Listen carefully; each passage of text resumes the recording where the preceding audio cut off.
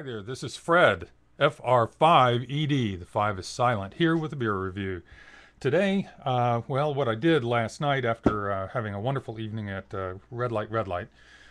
If you ever get in the Orlando area, you've got to go to Red Light. It is a hole in the wall, but if you'll check online, it's one of the highest rated beer bars or beer pubs in the country. It's a delight. And there's great food usually there as well, outside in one of the food trucks. Anyway, I left from there because 1 mile away is Total Wine. It was a chance to pick up a few more singles. I like to do that, just take an empty 6-pack and go around and pick up beers that I've not had yet so I can review them here. Anyway, so this one is Old Thumper. Now this happens to be brewed by Shipyard Brewing Company up in Maine, even though it says Ringwood Brewery on the label. I'm not sure how that transpired. This did originate in England, if I'm not mistaken. I think Ringwood is there. But anyway, this is actually brewed here in the U.S., in Maine, by Shipyard Brewing. It's 5.6% ABV. I'm not sure about the IBUs, but typically for an ESB, an extra special bitter, or extra special ale, I think this gets called sometimes as well. But I think it does fall in the ESB category, extra special bitter. That's an English style of beer, typically served from the cask, low carbonation, warmer temperature, and which I just love. I had old engine oil on cask at Red Light last night. It was wonderful. Let me get my bottle opener out here.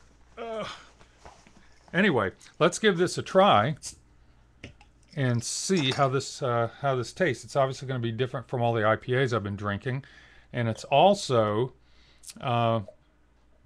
it's going to oh, hang on. Oh, that's pouring nicely.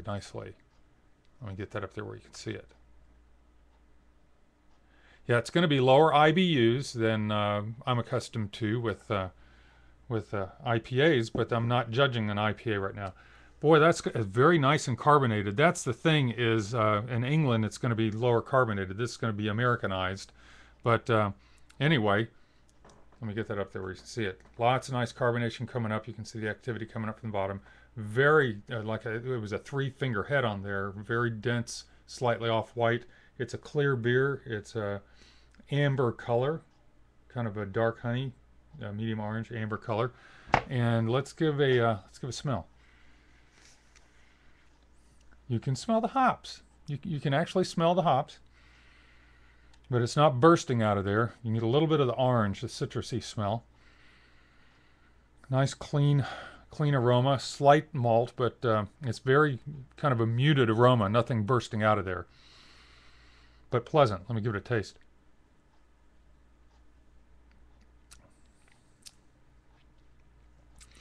Very mellow, bready, biscuity, malty taste. The hops are there. There is some bitterness, so there is a balance there. It's not your IPA that's going to, jump out and scream hops, but there's a bitter aftertaste. So it is in a style called extra special bitters, and obviously this has more bitterness to it than a lot of the English ales would have. Stouts, porters, things like that.